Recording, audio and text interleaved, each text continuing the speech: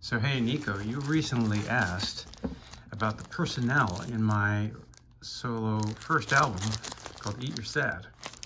And I thought, hey, maybe some other people might find this information useful too. So I'd make a little video and walk you through it.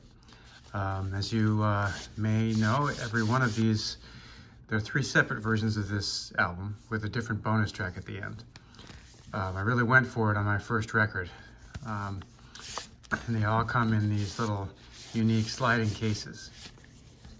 The booklet for each is available from this sort of bottom flap off to the side. And it goes into detail with the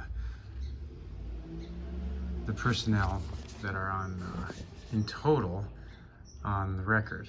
You can see there on the side, which I think is information that's also mimicked maybe on Bandcamp, for instance. Then I go through with special thanks and all of the lyrics, except for the cover song 7 Days by Sting, which I would have needed to have purchased, rights to reproduce, and I didn't want to pay that money. And then I go through, and these are photos that I took of all the players that are on this version of the record. Now, if you wanted to know about individual players on every tune, then right before the lyrics for each one, then I go through and talk about exactly who is on every single tune. So, for instance, you wanted to know where Jerry Watts and Joel Taylor played. Well, you can basically look through, and I mean, I can tell you, but just giving you an example of who's on what here. I believe that both of them were on 7 Days in this particular record. Yeah, that's true. It's been a long time now since this came out, but I still remember recording it. So there's Jerry Watts Jr., in fact, and Joel Taylor on drums, which is good because they sort of relate in a way to the Police story arc, because they've, of course, played with Andy Summers a lot live, as has Katis Buckingham on the Earth and Sky album of Andy's. So that kind of also is nice to have him on there, on that particular track. There's different people on here. There's, in a couple of songs, there's, Matt Johnson, from the drummer from Jeff Buckley's Grace album. And there's Tamar Martirosian, who goes by Tamar Kaprelian as a solo artist, for instance, who had a solo career. Stuart Cole is part of the Magnetic Zeros, Edward Sharpe and the Magnetic Zeros. And there's lots of people here who've done various notable things. We've got, lots of people. Joel Shearer was part of the great band called Pedestrian, who also plays for a lot of other artists. And, you name it, there's so many people who are on this record, right? And they're all photographed here. Now, if you do go to one of the other versions of the record, they were produced in much smaller quantity as limited editions. But they're all limited edition in a way because these are independent releases. So this version has artwork by a local Los Angeles artist called Graham Neal Moore, who has this kind of interesting effect that he does with the cutting out of photos and reassembling them in different ways.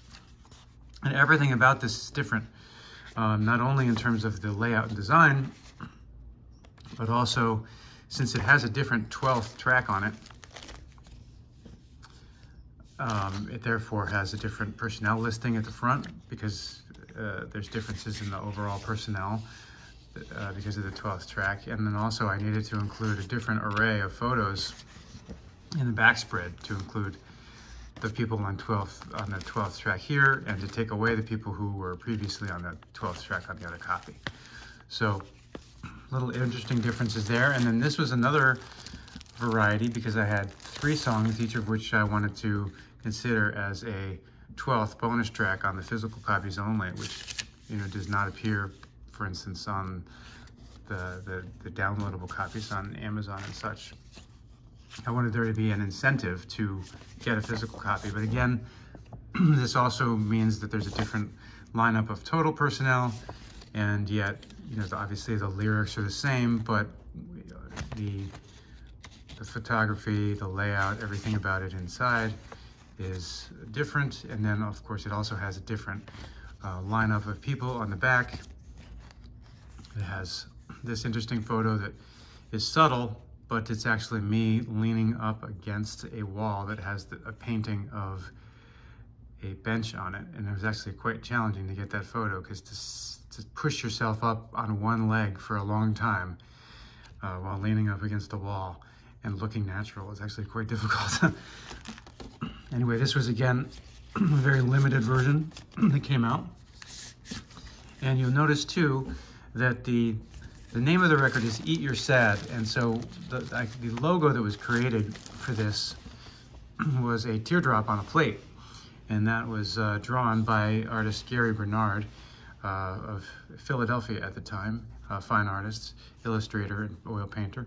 And he now lives, I believe, in North Carolina.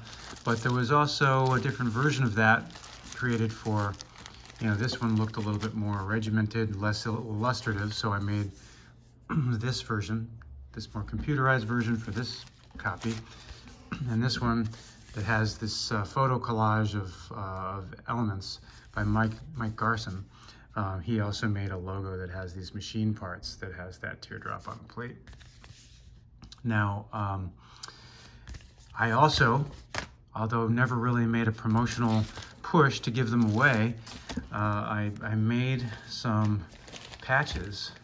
So if anyone were to buy this album today, I would probably include at least one of these patches in a different color. If someone wanted them, I would probably give them one of each color. Because I have, even though there are very small numbers of these made, I never really gave them away. I just never really got around to making that part of the promotional push to sell these records. The last detail that I think would be kind of interesting only to Sting and police collectors is that I licensed the Woodwink logo from David Wood of Impulse Sound Studios in Newcastle, because I wanted my first solo record to be, or to appear to be, released on the same record label as Sting's first recordings.